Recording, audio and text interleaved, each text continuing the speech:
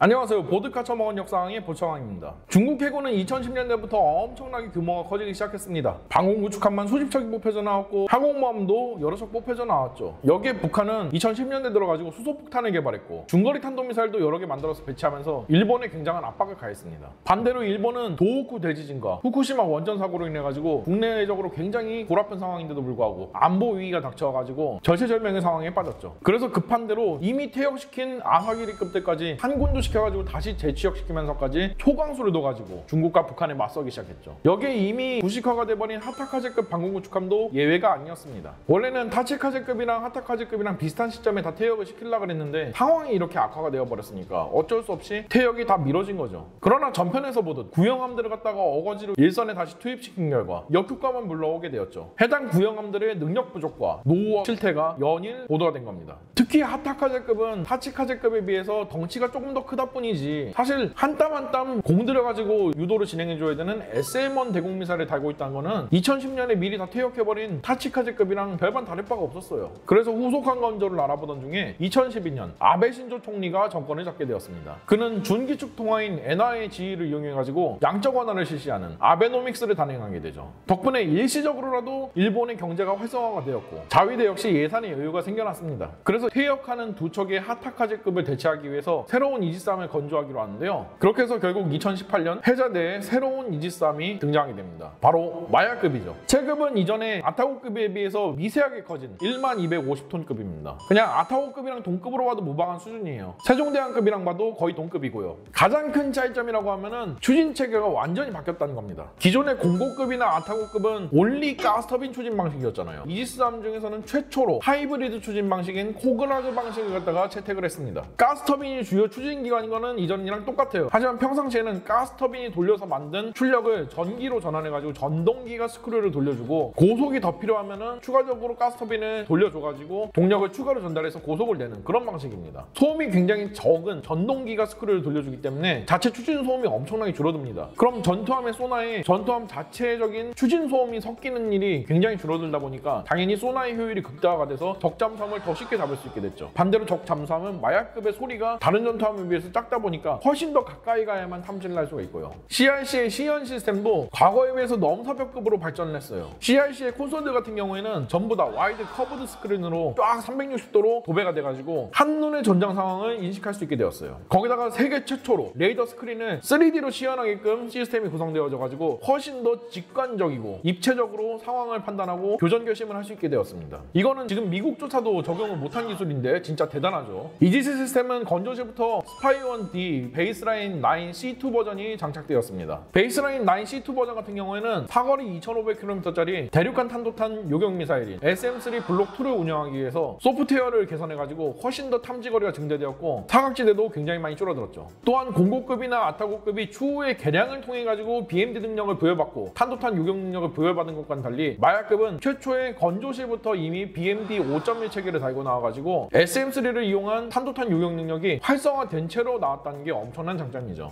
또한 공고급이나 아타고급이 추후 개량을 통해서 단 SPQ-9B 수평선 탐지 레이더 같은 경우에도 이미 건조시부터 마약급은 달고 나왔습니다. 이 레이더는 이지스 레이더가 원래 먼 곳이랑 높은 곳은 잘 보는데 초저고도 그리고 수평선 안쪽은 잘 못 보는 경향이 있거든요. 그래서 이 사각지대를 최소화해가지고 낮은 곳을 잘 보는 대공 레이더를 갖다가 하나 추가로 조그마한 거 달아준 거예요. 마약급은 SM-6 장거리 함대 방공 미사일을 가지고 있습니다. 사거리 240km짜리 물건이죠. 근데 전투함의 센서만으로 대공 미사일을 사용하면은 제 아무리 뭐 사거리가 240km니 300km니 해도 전투함이 탐지하고 추적할 수 있는 즉 볼 수 있는 시야에 들어온 표적만 맞출 수 있다는 게 단점이죠. 근데 이거를 E2D 장거리 조기 경보기 같은 별도의 플랫폼이 대리 유도를 해준다는 겁니다. 이러면은 전투함으로서는 수평선 한계 때문에 안 보여가지고 요격 자체를 할 수가 없는 수평선 너머에서 날아오는 초저고도를 시스캐밍해서 날아오는 대한미사일 이런 것도 다른 제3자가 대리 유도를 해줘가지고 맞출 수가 있다는 거죠. 조기 경보기는 높은 곳에서 위에서 아래를 내려다보면서 손바닥 보듯이 해면 상황을 갖다가 보고 있으니까 이런 초저고도 시스캐밍 미사일도 수평선 한계를 넘어가지고 요격이 가능해지는 원리죠. 또한 F-35랑도 CEC로 어느 정도 연동해가지고 F-35의 파기적인 센서 표전 기술을 갖다가 어느 정도 응용해가지고 초장거리에서 날아오는 탄도탄을 갖다가 동시에 탐지 추적을 할 수가 있습니다. 참고로 F-35 같은 경우에는 자체적인 이오다스 시스템을 이용해서 1100km 밖에 탄도탄을 갖다가 탐지하고 추적할 수 있는 기능이 있기 때문이죠. 수직 발사관은 이전에 아타고급이랑 동일한 단 96셀이 달렸습니다. 다만 원래 대잠 로켓으로 VLS로 사용해왔었는데요. 이제는 일본이 자체적으로 개발한 07식 대잠 로켓을 사용한다는 게 차이점이에요. 나머지는 SM-2 블록 3B 함대 방공 미사일, 그리고 장거리 함대 방공 미사일인 SM-6, 그리고 SM-3 탄도탄 요격 미사일까지 장비하게 됩니다. 그리고 최근에는 대지 타격용 미사일인 사거리 2500km짜리 토마호크 순항 미사일까지 장비가 확정되었죠. 일본이 만약에 적국으로부터 공격을 받으면은 일본이 여기에 대해서 반격할 수 있는 능력을 가지겠다고 선언했기 때문입니다.